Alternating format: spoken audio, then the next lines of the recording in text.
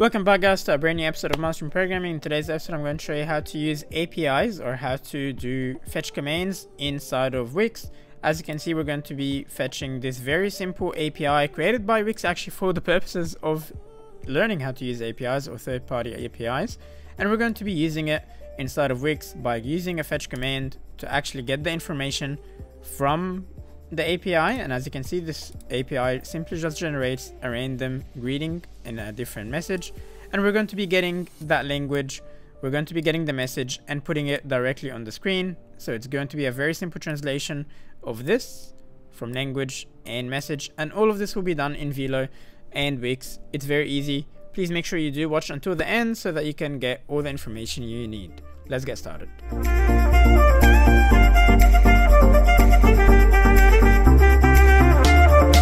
Welcome back, guys. Now the first thing we're going to be doing is we're actually going to be creating a back-end file, and the reason for that is because it's actually much easier to make fetch requests or actually any back-end code from the back-end section and not from the page that you're on's code. And obviously, before I begin, just make sure that you're in dev mode. To do this, just hover over dev mode here, and for you, if it's currently off, it will say turn on dev mode. For me, it's already on, so I have it as turn off, and I get to have this banner at the bottom, and at the same time I get access to add backend files. So let's get started by adding a backend file. Now the first thing I'm going to be doing is I'm going to be hovering over backend. I'm going to click plus, and then I'm going to select the new web module. And if I have a look here, now I can give it a name, and for me, all I'm just going to say is fetch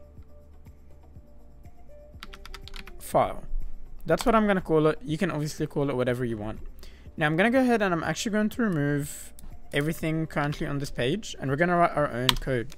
So the first thing we need to do is, in order to use fetch, which allows us to communicate with third-party APIs or even some of Wix's APIs, we need to import it. So to do this, we need to type in import. Inside of the bracket, we're just going to say what we want to import, which is fetch, and then we're going to say from where we want to import that, which is from Wix - fetch. And that allows us to use any of the functions inside of fetch, such as fetch. Now the second thing that we need to do is we need to create a function that will allow us to communicate with that API. Now the API that I'm going to be used for this tutorial is one actually created by Wix. It's designed specifically for people like me or for you to just test with without having to get an API key or anything like that. And this is basically the API that we're going to be using. It's a very simple API that allows you to get a greeting in a random language. For example, right now we have in Portuguese, and I don't know how to read that, but that's the message that we're getting. And if I refresh this, it will randomly keep getting you a different one. For example, this time we got English and the message says hello world. If I refresh this, we got hello world again, Portuguese again. I swear there's more than these languages. There we go. We got French, and we've got bonjour, something else. Anyway, so that's the API that we're going to use. So to do this, let's go ahead here, and we're going to say export, and I'm going to say function, and I'm just going to call it get random greeting, just like this. Now what I'll do next is we're going to create a constant, and we're going to say const response, because this will save the response that we're going to get from the API. And I'm going to say await fetch. I'll open and close the bracket. Now inside of these brackets, this is where you put your API link. In this example, this is the API link that we need, so I'm just going to copy this and I'm going to place it inside of the fetch, and we need to put it inside of quotation marks, just like this. Awesome. Now, why is this showing red? And I actually did this on purpose because there's two ways you can do this, or there's actually one correct way, but usually with functions in JavaScript, it doesn't matter where the order is of something, it's all going to be tried and being called at the same time in order. Now, this happens whether or not a specific line completed what it's meant to do. For example, right now, if I go ahead here and say something like const e is equal to 43, and this fetch command here takes, let's say, 10 seconds to actually get some results, and then we use it in here, what will happen is that this line will actually try and work at the same time. Hold on, let's just help it out. Yeah.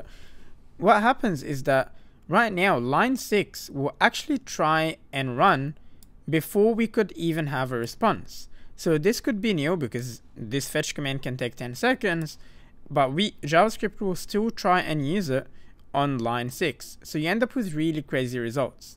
So what we want to do is we want to create a way to wait until we get a response and then move on to the next lines. To do this, we need to change 2 things. For our function, we need to come here and we need to say async. And this allows us to then come here and say await.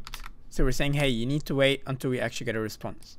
Now I'm going to delete that line because it was just as an example. Now what I'm going to do now is I'll say if response dot okay. So if the response actually came up with something, and we can come here and do this. We're going to open and close the zigzag bracket, and we want to do some action here. If we actually got a response saying, hey, we're good. So that we're going to do, we're always going to be receiving things in JSON, at least for this API. And we want to say await response dot JSON. And then we are going to return that JSON that we just received. So if we actually did get a response saying, hey, you've got something, what we want to do is we want to get that JSON and we want to return it. Now, after that, I want to check, well, what if we don't actually get an okay message? What if something went wrong? Well, then we need to return that. We can say something like return promise.reject. And inside of here, we're going to say fetch did not succeed. There we go. So that's actually it for that function. It works. And the best thing about this is that you can actually go ahead and click run here. So there we go. And we got a return. It lagged there for a second. And as you can see, we're actually getting something. We're getting the language Spanish and the actual message. So now let's actually do something with this in the actual page, because there's no point just printing it here. So I'm going to close this. Remember, we called this get random greetings. Now we're going to go back to our YouTube, which is, our YouTube page here, which is the name of this page. And this, any code that you put here will reflect on the actual page. And what we want to do is now we want to type in import. And I'm going to say get random greetings from, and I'm going to type in backend dash, and what did we call our file? We said fetch file. Now what did I do here? Well, I said I want to be able to use that function, so I said import get random greetings, import this function from, because we need to say from where, and I simply said from, and if we go here, this is a folder called backend, and inside of that folder we've got fetch file. So I said backend fetch file, and now we can actually use that function. So let's go ahead and do that. Now I want to use this function every time someone clicks on a button. So let's say this button over here, and let's change that to say get random greetings. There we go. Let's just put it in the center like this, and I'm gonna go ahead and click on click and click enter, and now anything inside of these zigzaggy brackets will work once we actually click on this button. Now here what we can do is we can simply say something like this: const fetch data is equal to await, and now we can use that function get random greetings, and let's just print it console.log, and we can say fetched data. Now again, we also need to come here and say async. There we go. Let's now check out the website by clicking preview and click on get random greetings, and we can already see that there is something going on. So let's have a look at what's actually happening right here. Okay, so straight away I realized that we have get random greetings, but if we actually go to our name of the function, it's just get random greeting. So let's just, to be safe, let's just actually just copy this, and we're gonna come over here, we're gonna replace this like that, same thing like this. And now if I click on preview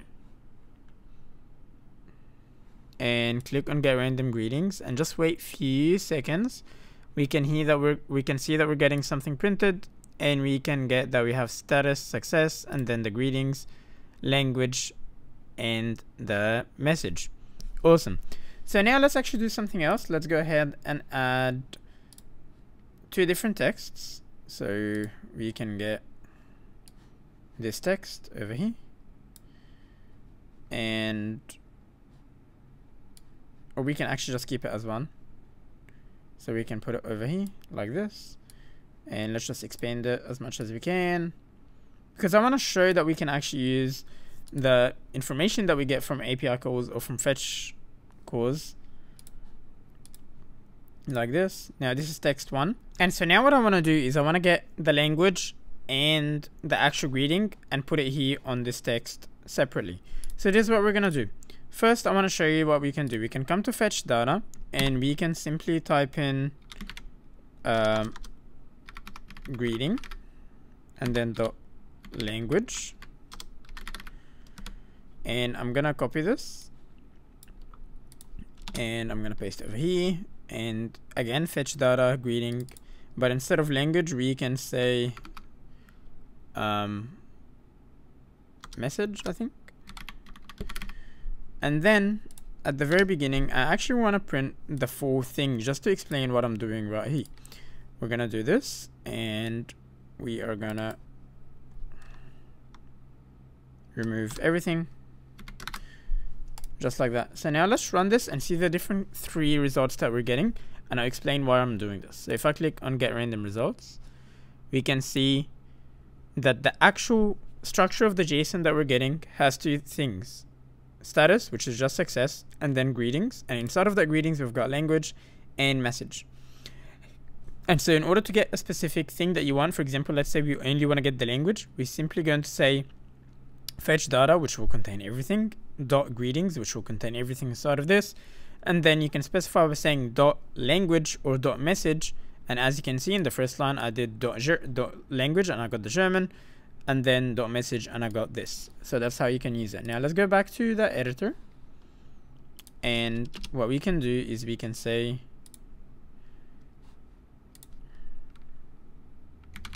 const full message is equal to, and now what I can say is let language equal to this, let message equal to this, and for the actual full message, what we can say is we want it to simply be language, and here we can simply pass in the language,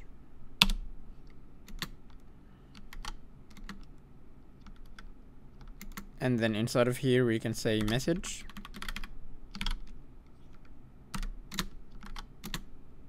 and here we can simply pass in the message.